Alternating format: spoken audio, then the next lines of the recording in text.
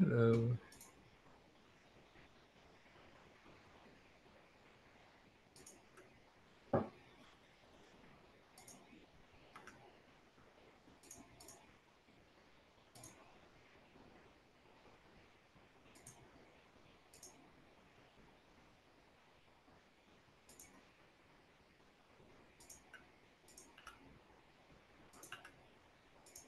I can unmute if you're talking.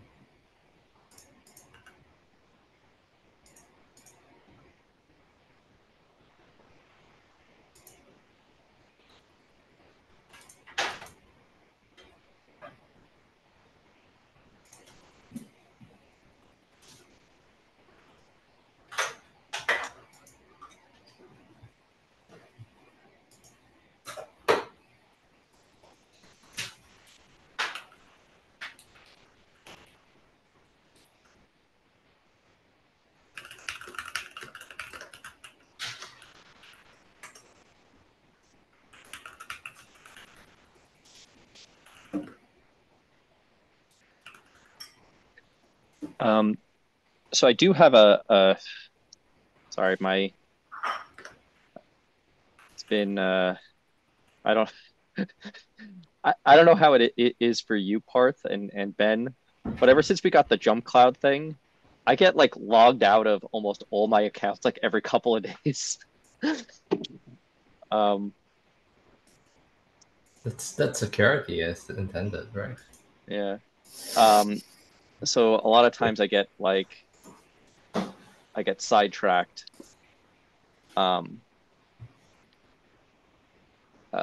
but one of the things to add onto the meeting notes, and actually I realized oh, that's weird. Um, I'll add something to the as a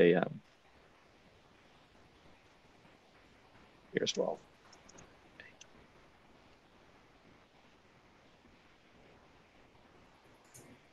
Never mind.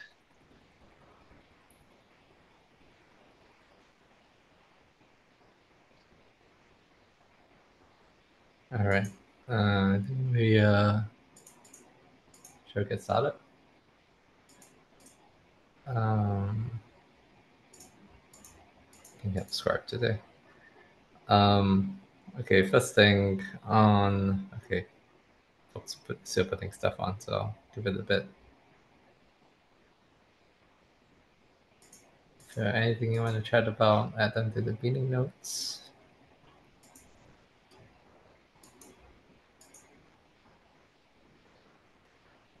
Cool. I just want to say hello. I'm Tobias, and I'm here to learn a bit more about Portugal. Cool. Welcome to Bias. Can you share a little bit on like what you're working on? What particularly you're trying to do? So I'm a security economics researcher who's building um, a tool to identify risks in SBOM. So I'm interested in yeah, what the work team is doing and where you're at. Mm, Nothing Awesome. particular. Maybe like how your plans to like make a UI or like integrate like different backend sources and whatnot.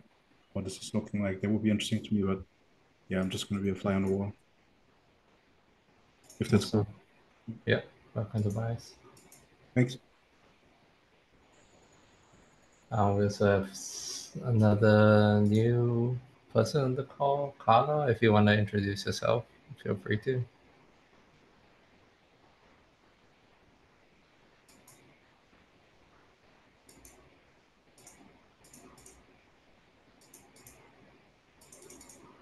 Or not. That's fine. Cool. Um, let's go ahead with today's agenda items. Collect opens. What was this one again? This is a recurring thing. I don't know what collect opens.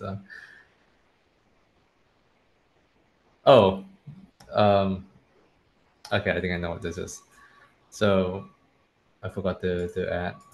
This is the LF meeting from the OpenSSF, antitrust laws apply, and also there's a code of conduct. So in general, if you want more information, go to the OpenSSF website and the GitHub repo.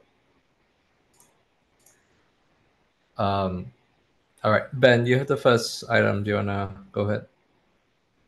Yeah, so this is basically just a quick check to make sure everyone's okay with their LF has an insights platform that allows us to do some polling of GitHub and basically present, not prevent, community statistics and things like that.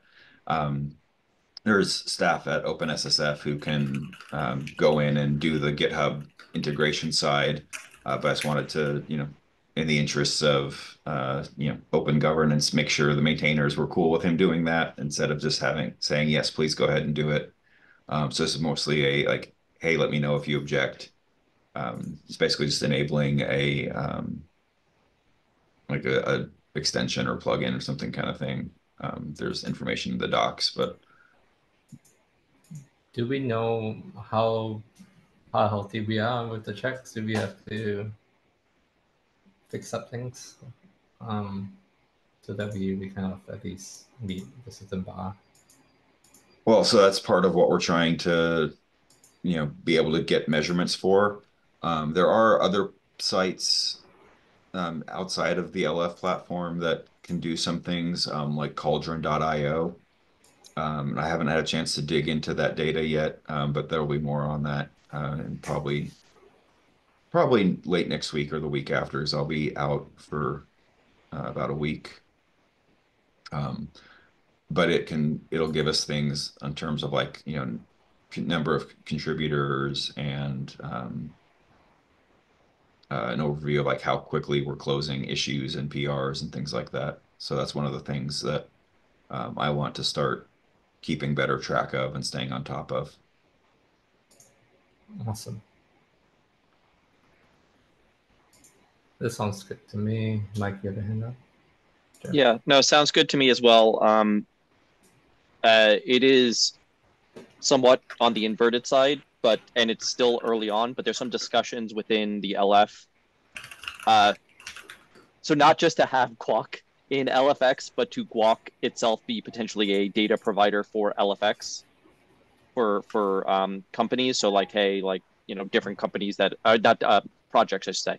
So different projects that come in and, also with their SBOM or whatever, those SBOMs could go into a GUAC, and that GUAC could be then queried by LFX to then provide details to folks about stuff like, license and vulnerability stuff. But that stuff is like way, way early on. But just wanted to throw that out there because I think there might be some interest starting in the fall to start doing a POC around that.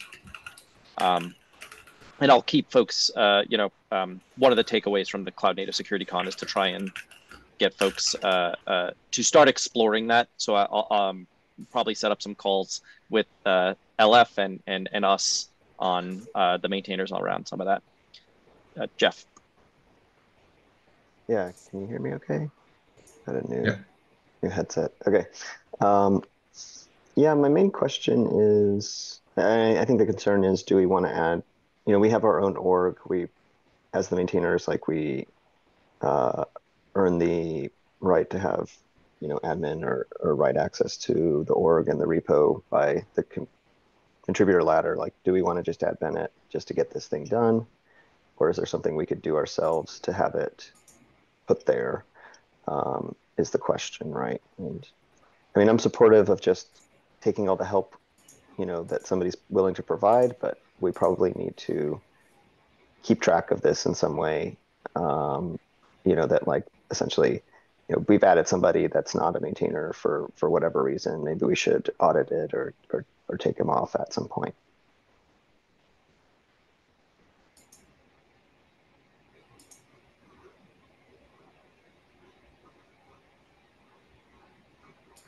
I don't know how it works, but does I mean, now that GitHub lets you have multiple organizations that you can connect to, right?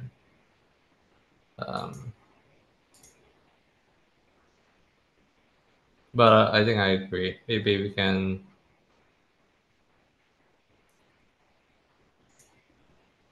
would this be sufficient to kind of like open the issue and have it be something that we look at again in like a month or so? You just have a ongoing action item to review the permissions from the full Bennett. Yeah, I think we don't necessarily have to do it every month or every quarter, but maybe like if we have a markdown file somewhere with a list or something like that. And I mean, maybe not like, I mean, we can go and look at the permissions at any time, but I don't know. I'm just thinking out loud here. Like, yeah, yeah, I, where should we I don't tackle think this? we have to.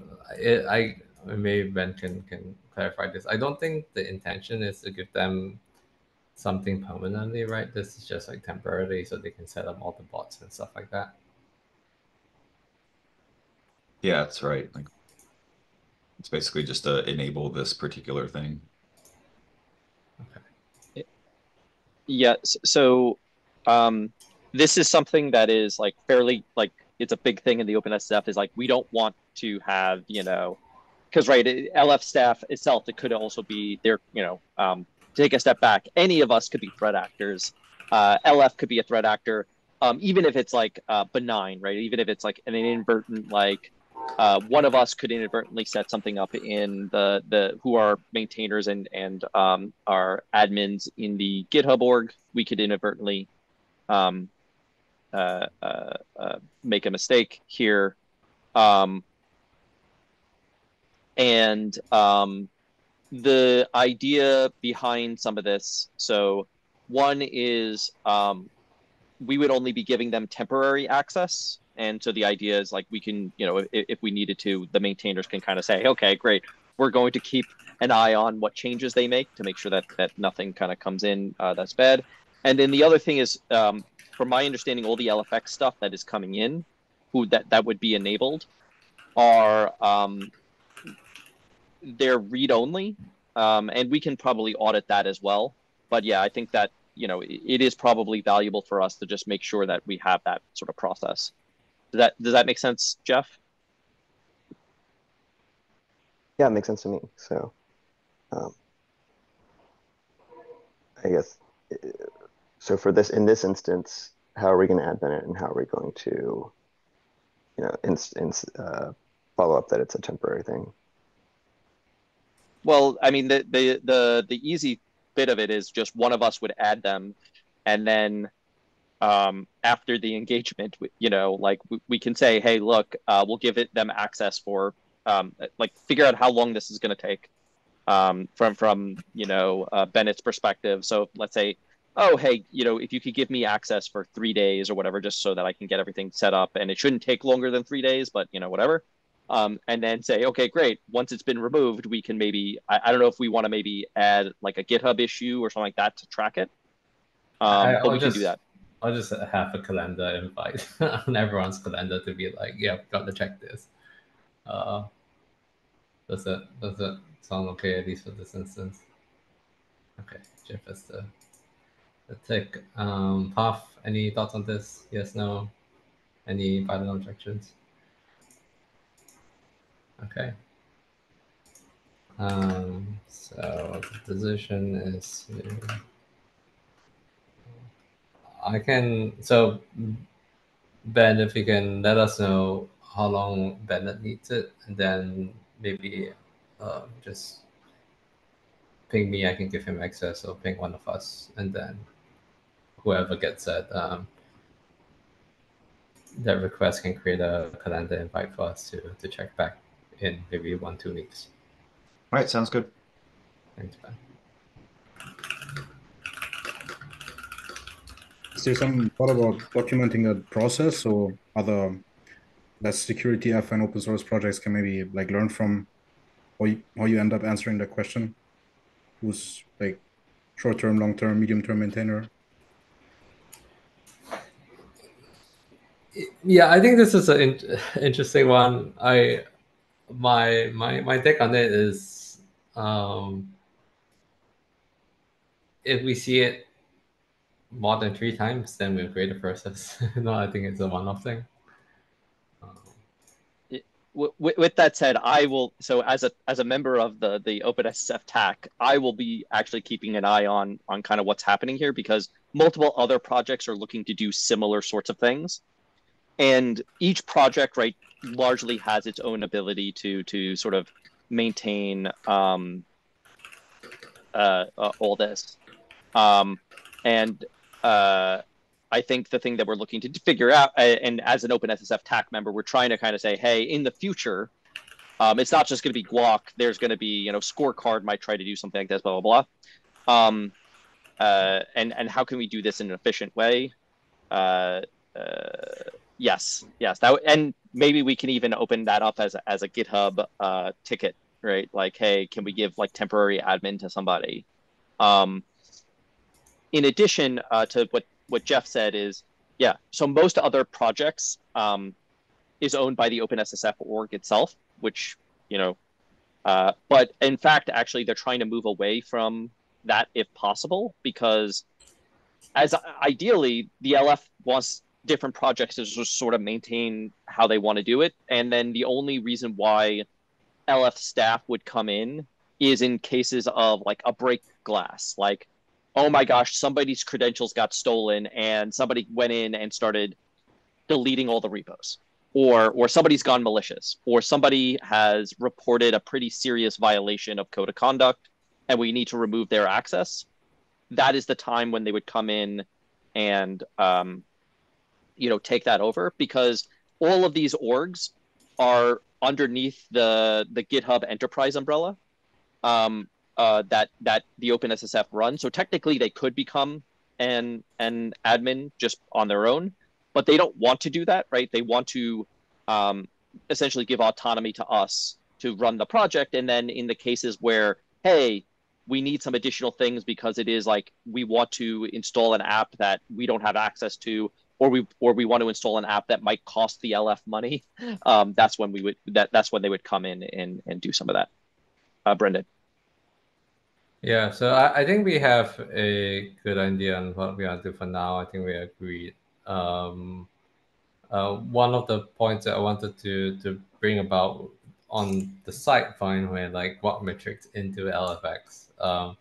I managed to chat to Chris A little bit about this at Content Security Con.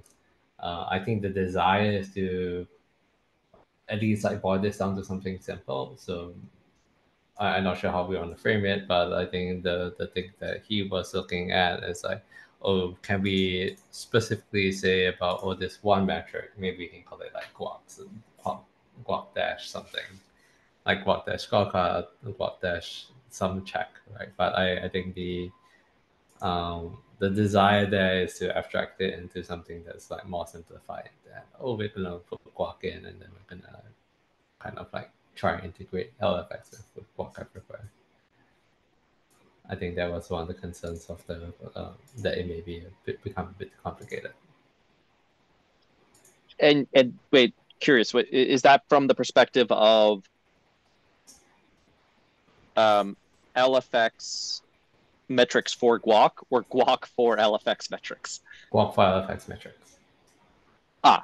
Okay. Yeah. So yeah, and on that end, yes, there's the simplified bit, but there's also, and I know we've had this discussion, and Jeff and some of the other folks from from LF are gonna, they're doing a bit more exploration, but they seem interested in potentially using GUAC. And I know it's not a topic, so I don't want to go too deep on this, but around using using GUAC, if possible, for both license stuff as well as vulnerability stuff inside of just sort of more generically CNCF at least, and then that might go broader. But the idea there being that we could help out,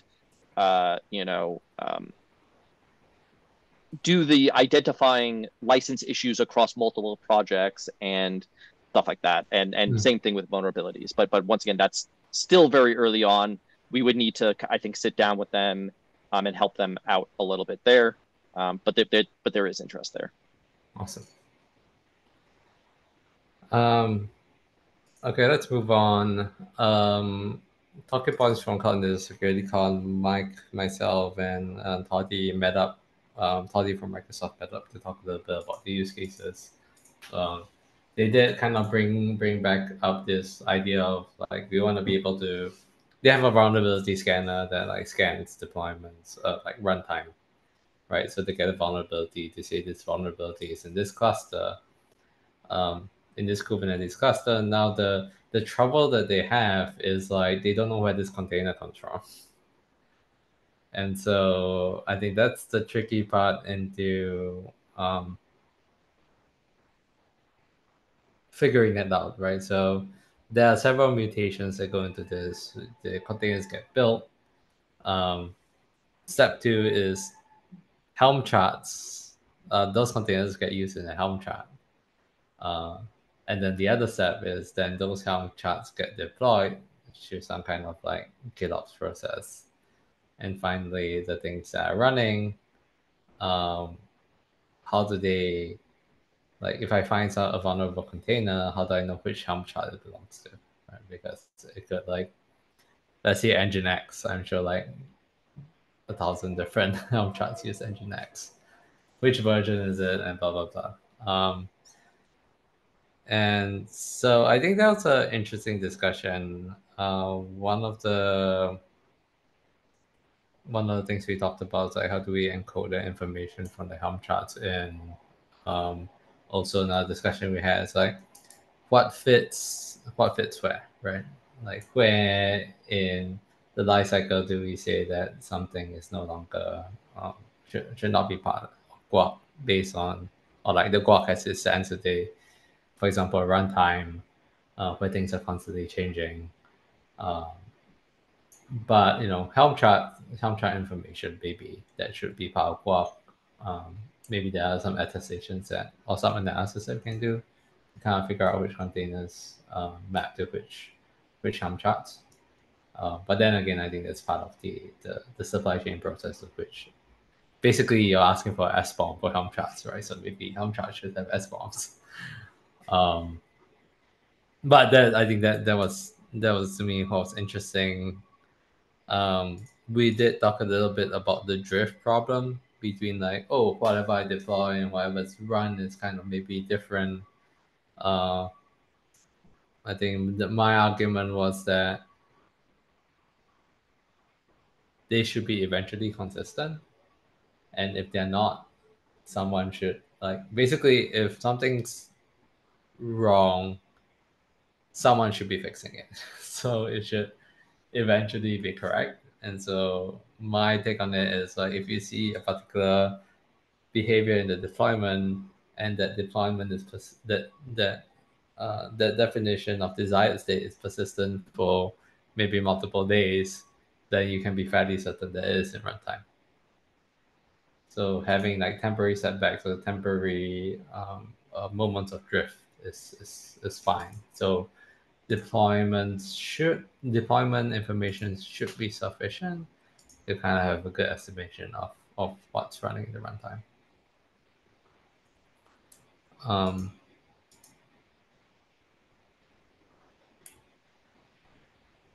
Yeah, so that was a conversation with them. Puff. So, what's going to be the outcome? Are they going to keep? Are they going to? There was an issue that got created by Ridwan. Like, are we going to keep talking about this? Like, is there going to be some work done? Because I think it's a good idea, right? Deployment, I think, makes a lot more sense than runtime tracking, obviously. But yeah, what should that node look like? What information needs to be captured, right, from Helm charts or whatever else it is? Yeah. All that kind of stuff. I think is it like should we have a recurring Microsoft, Toddy and the rest of the team meeting with them, like bi-weekly or whatever it is, and then like let's get some actual work done? Or like what's the outcome?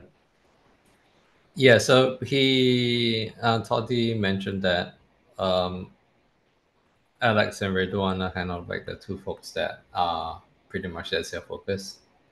So we should probably set up a regular meeting with them.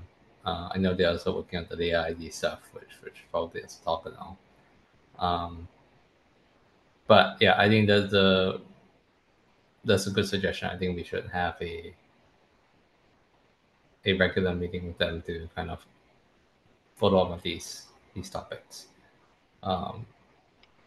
Because I feel like if we don't keep the conversation going, it's just going to be a conversation forever.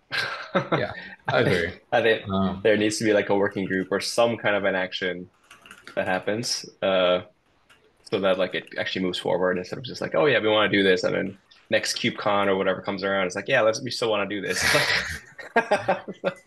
I can take the action. I didn't schedule that. Mike? Yeah, I do want to make sure, and I know that we've had this discussion with them before, but I think we want to really make sure here that it's not just the GUAC maintainers necessarily doing all of the work, right? We want to make sure that this is like we need the contributions back because all of us have enough on our plates, I think. All right, let me take up the action item too. Oops.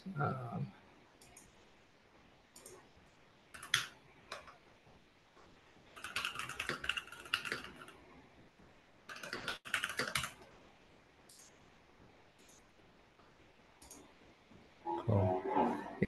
Yeah, definitely, like the Helm chart as bomb should be an interesting one. Maybe that's something that we can look into. I don't think at least I haven't looked into what as one for Helm chart looks like. Oh, yeah, but that could be an interesting one. All right. Next item, Mike, you have one on AI, Quack AI Molly. No. So this is this is slightly different. But I remember, and so I know that Mihai isn't here. He'd be probably the perfect person to chat about with this. But I remember a while back, we had talked about, there's probably the opportunity as we get large data sets into something like a GUAC, you could potentially train those data sets to understand things like, the shape of this supply chain. It has a similar shape to malicious supply chains or vulnerable supply chains, and those sorts of things. So I spoke to somebody out in Cloud Data Security Con, Zara Admet Post, who I met her originally in Japan, but she works at DigitalOcean, but she's also a professor of AI at I believe University of Arizona. And she was talking about how actually she is very familiar with sort of the network AI or AI network. I'm not an AI expert, so I don't know any of this sort of stuff.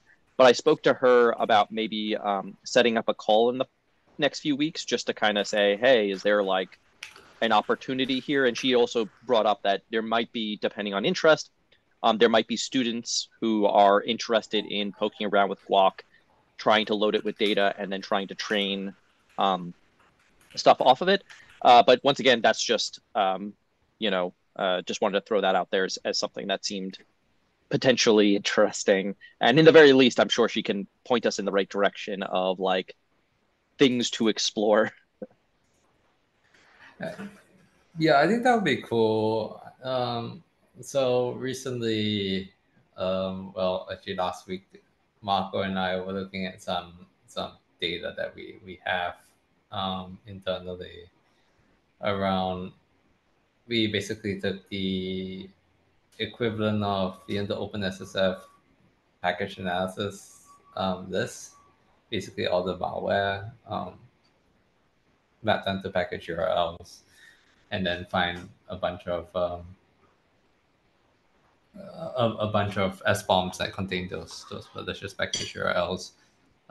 Granted, a lot of them were false positives because there's a bunch of typo squatted packages that VS Code uses a package.json to define, but they're not actually real npm packages.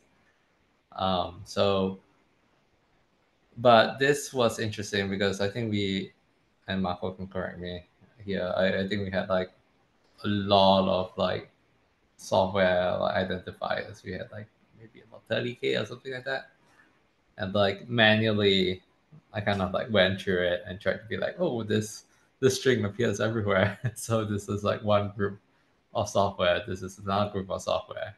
I think like that could be an interesting application of AI here, where AI helps you understand the groupings of software that you have just based on the shape.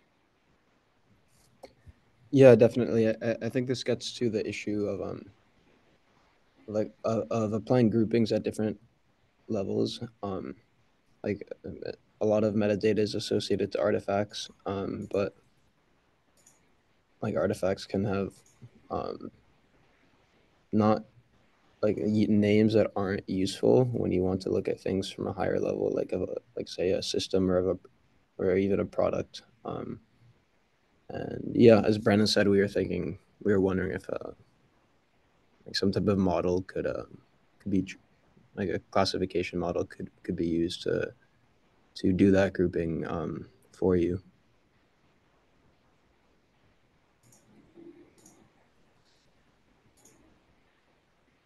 Yeah, I think it would be also like really cool. You can pull off that with like, here's a grouping of software, and this software is being owned by this particular group of people. I think that'd be really cool.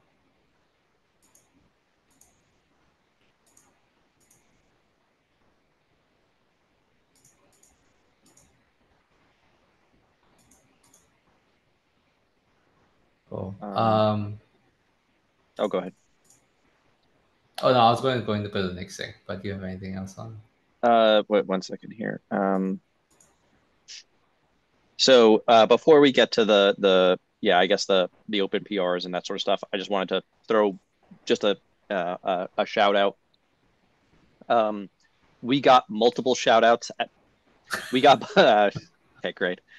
We got multiple shout outs at Cloud Native Security Con in the keynotes, which was pretty cool. So just real quickly, Marina Moore gave a keynote, and I didn't actually get to see the keynotes because I was stuck at a booth. But she gave a shout out to GUAC and a bunch of the other projects, just generally in the cybersecurity and supply chain security space. In addition to that, Perko, for folks who know him, or Adolfo, gave also another shout out to GUAC in his keynote about Vex, and about how, like, different tools are ingesting Vex and doing analysis on it, like GUAC. So there was a couple of shout outs there. And then there was also a few talks on GUAC out at Cloud Native Security Con, or at least that involved GUAC. And in addition to that, I will say that we actually, and Jeff, you were handling the booth much more than I was, but it did seem like we got a reasonable amount of folks who were in the very least, familiar with GUAC. They weren't necessarily using it, but they were like, "Oh, I've been told I need to take a look at this." And so anyway, just wanted to say, the popularity grows. Yeah, I think Harry talked about it too in the OpenAI day the day before. Oh yes. So we had a number of people come by and ask about it, be like, "Oh, I heard about it yesterday." So that was cool. I'm trying to do Mike's Badoon thing and figure it out. That's super cool though. Did anyone manage to go to the talk that mentioned GUAC in the title? I'll probably have to go take a look at that offline. I thought Mike did. At least we got a picture.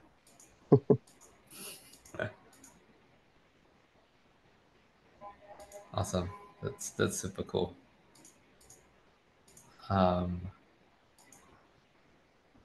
Okay, review open PRs. Let me share my screen here.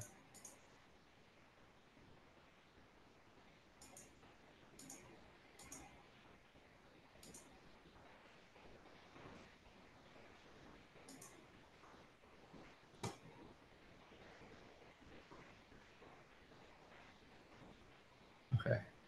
Okay. This one needs review. Did you just reply to me there, Perf? Yes. Yeah, basically it's a fake. I made Okay. that up just to capture capture every kind of use case. Yeah, it's not a valid SBOM. I just modified it for my use case. Okay, I think there's a couple things missing, so I'll comment on Okay. the SBOM itself and say kind of Okay. what we should have, and then I think that might be a Sounds couple good. changes there. Okay, that sounds good. So we discussed this last time.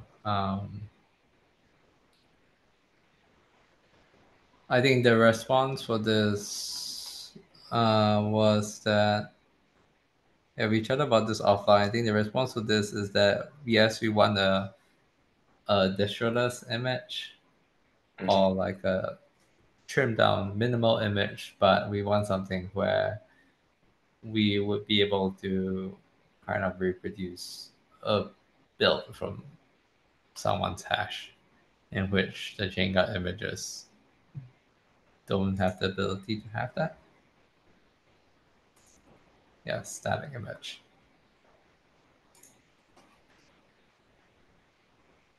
Is that still the going consensus around that? Yeah, I found the actual original static image at some point. Um, I can paste that there as well.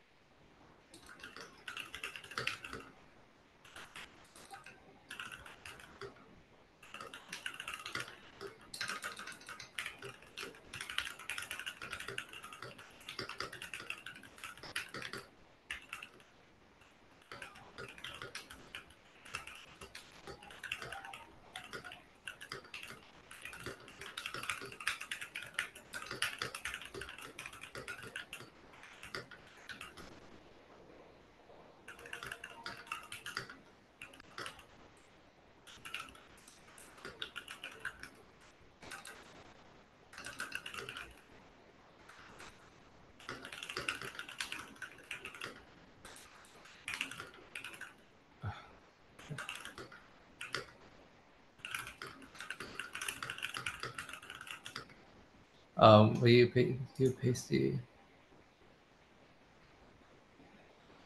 Jeff? Do you said you found the image that we could use? Oh yeah, sure. You want me to paste in the notes, Uh, yeah. or do you want me to reply? Oh, you can reply. Okay. So,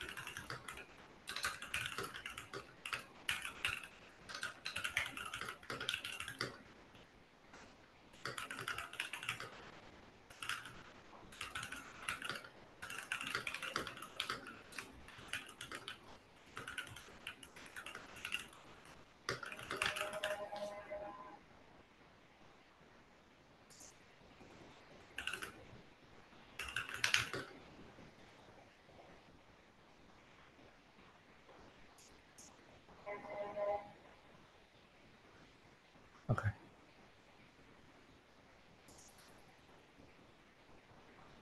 Oh, before we go forward, the so for Cyclone DX or for the legal stuff, I'm also working on another PR. We'll see if I get it out this week. Probably not. I'm working on this clearly defined certifier also. Um, so that in that case, I'm going to create just an FYI. I'm going to create like a fake in toto attestation for the time being. I don't know if we want to formalize it later on, how we want to go about it, but I'm just gonna kind of similar to what we did for vulnerabilities. Like in toto attestations currently has a vulnerabilities attestation there's still an open PR for that's being finalized. So I think once that gets adopted, we can transfer or use the official one from the toto attestations repo. But for licenses and stuff like that, nothing currently exists. So for now, I'm just going to keep it simple. And I'm just like basically using the clearly defined whatever it outputs as the predicate itself. And then we can we can change it in the future if you want to. But I think I think that's okay for now, as a good starting point. So yeah, it's going to be a certifier. And I was asking, oh man, I always blank his name. Jeff, what's this guy's name again? Nick. Nick. Yeah, Nick Vidal, from the Clear Defined. He's like one of the maintainers.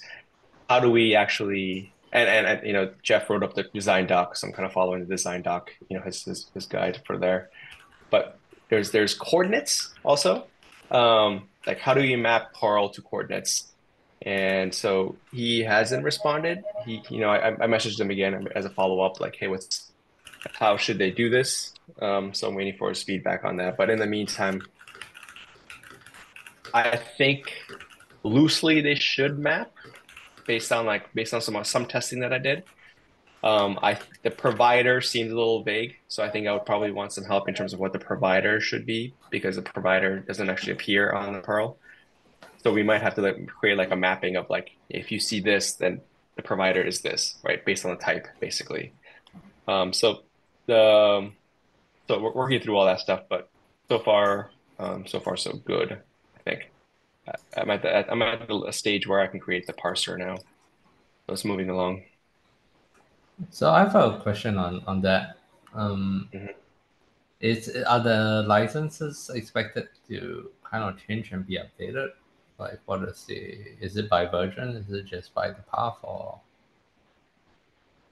Yeah, so well, actually, there's a number of situations where a license would be updated. It's by version. So the bits that are being analyzed never change, right? The first reason is because it kind of runs scans asynchronously. So the first time you request a package, it doesn't exist in the database, and it will kick off a scan in the background. So it'll actually give you a result of like no assertion. And then later, when you run when you query it again, it'll give you the real results. There's a number of tools that run, like scan code, licensee, and potentially other new tools. Those tools can get updated and then rerun later with a new version, which might have better results.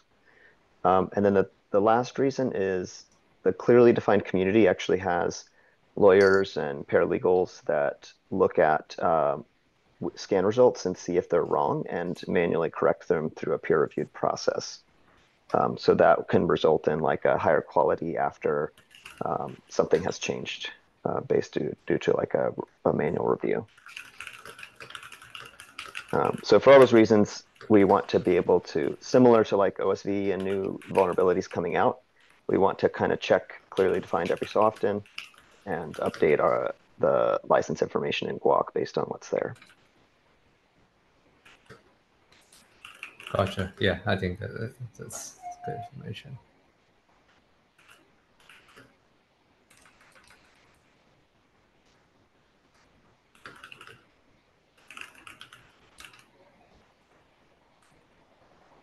Searching for S bombs via artifacts in vuln CLI.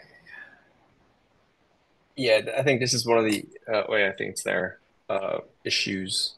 Is like I think based on the recommendation, we decided now we should has SBOM should default to artifact. The artifact is there, right? Otherwise use package. Before it was the opposite. Um, so now the vulnerability CLI can take in an artifact also now. So let's say you specify an artifact, then it's going to go in and pull out the vulnerabilities. It's going to find the SBOM if it's attached to the artifact. If it's not attached to the artifact, it's going to go look at the package and so forth, and vice versa. Package to artifact also. I can review this. Yeah. Scorecard And then API. this last one was the Oh, yeah. talk about like, yeah, we want to use the API instead of or map it to the API instead of the actual repo and not use the actual scorecard runner. So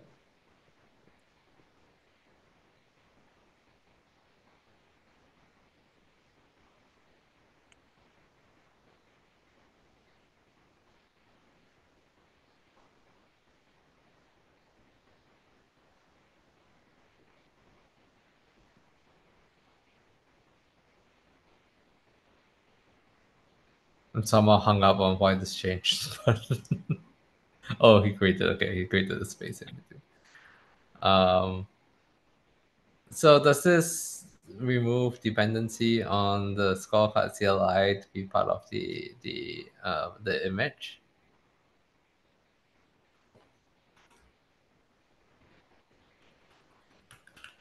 Because that's You what mean like a direct dependency on?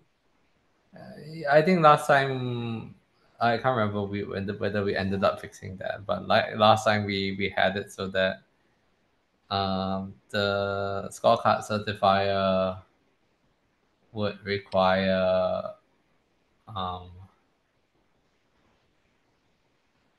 the scorecard certifier would require the CLI to be present. Which CLI? The scorecard CLI. Oh, really? But maybe remove that. So I'm not sure about that. Okay. why is this touching so many things?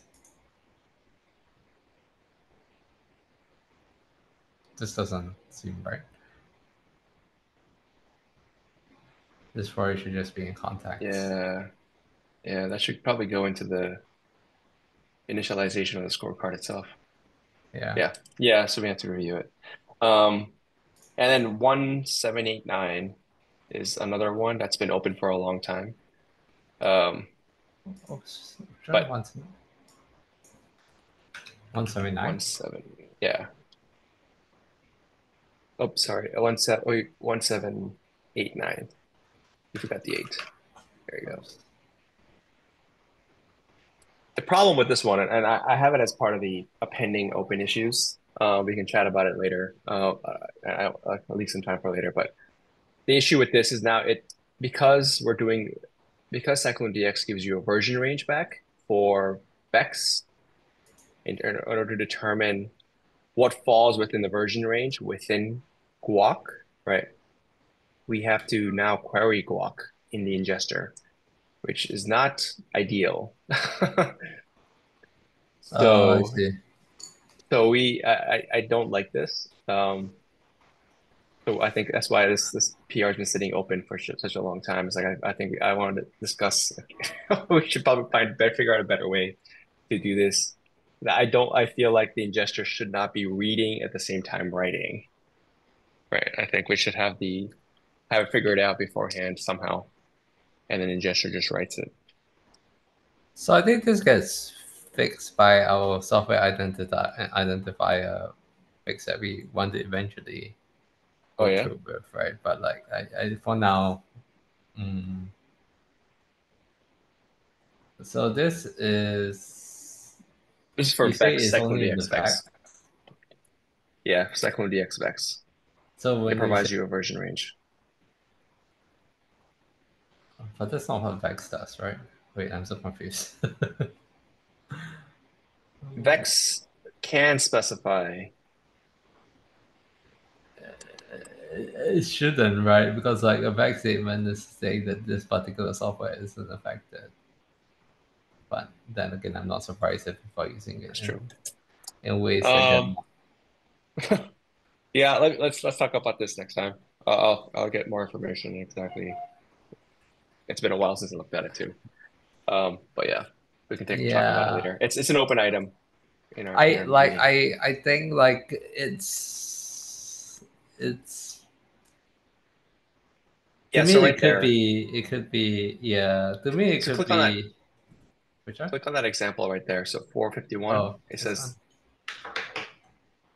yeah, click on that. I want to see what the example was here. Yeah, so affected is going to give you a version range. Effects. Wait, okay, so this ID CVE. Well, I don't care about this anymore. I think we just toss this out. Because we get it from all I care OSD anyways. is this, yeah. I care about its exploitable and I will not fix it. And please update it. But you need to know what it applies to, right? You don't have that information. What it applies to should be Okay, so this is specs. This is That's the package information. this technically. is. Wait, hold on.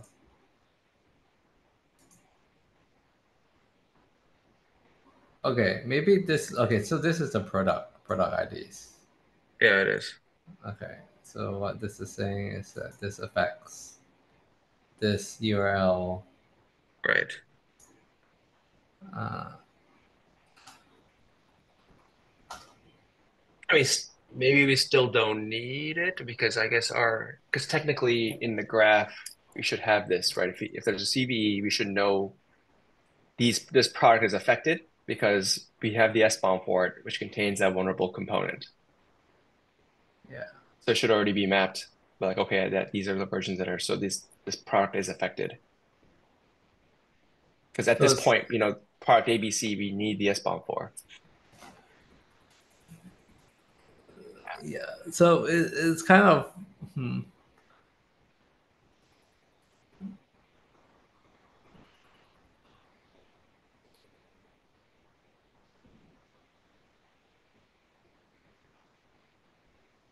Yeah, I mean, just I don't, we don't have to take up the whole time. We can chat about it maybe next time or something or offline.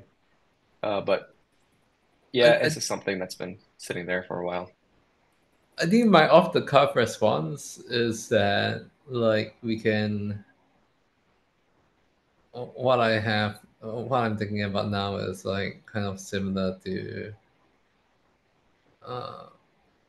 We put the information about the facts on kind of like the root node of the empty version, and then a certifier could go and tag out those things, which kind of fits into the same I see. into the same process of what we're thinking with the identifiers as well. I mean, it doesn't have to be the certifier, right? It could just be done post-process, like at the client side. You get the Vex back. You're like, okay, now give me all the packages, and then you determine what falls within the range. We mean on the client side of who? Of the ingester. No. Of like the thing asking for Vex information. Whatever's Yeah. using Vex. That's what I'm trying to say. Like, yeah, it just it does the calculation, right? Like, yeah, these like it gets all the versions for whatever the package is, and then yeah, based on the Vex information, and just maps out, okay, these are the versions that are affected. Yeah. Well, yeah, because it kind of ties into the whole vulnerability CLI piece, right? So like for example, let's say the vulnerability CLI will handle that. And then it'll be like, okay, yeah, there is a Vex for the specific version for this vulnerability, right? It does the calculation and it gives you an output. It gives you an output that way. Okay. Because it did some post-process calculations, maybe. I'm gonna tag Santiago in this. Where is it? Oops.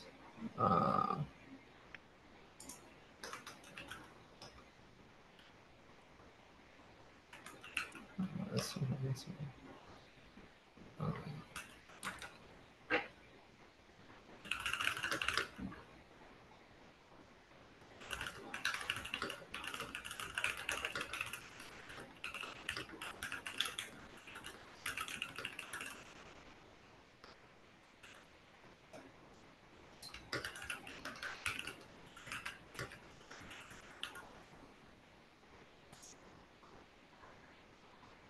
Okay, cool.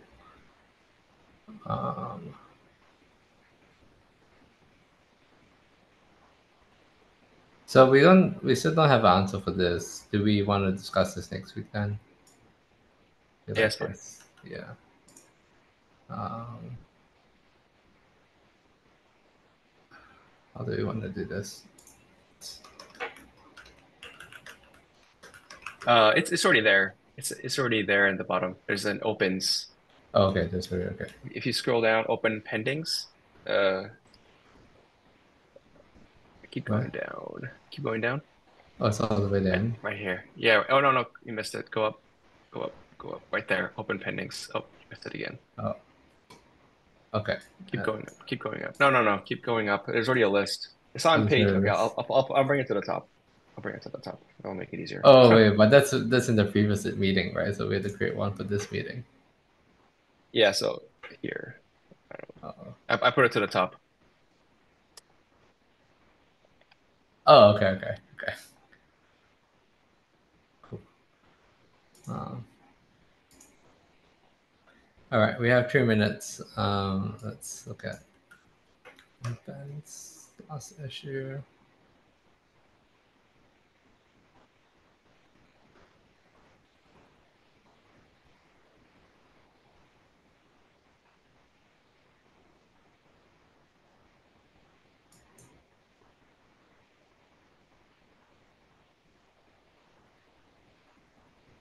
For which areas?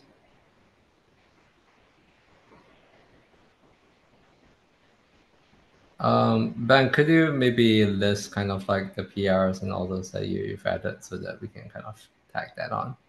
Yep, can do. Yeah, cool. Yeah, so it just like makes it easier for us to make a decision on this.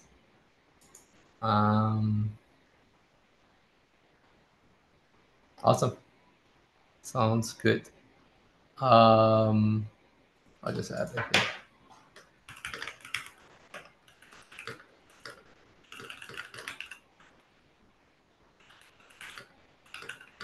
As I go through this, I'll document in the contributing page that I'm working on how people can do it in the future, using this as an example. So that way we have a little more of a repeatable process.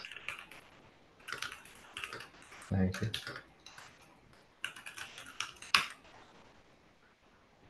Awesome. I think we are just about time. Any final notes? Cool. See you all next week. Have a good 4th of July if you celebrate it. Thanks. See ya. But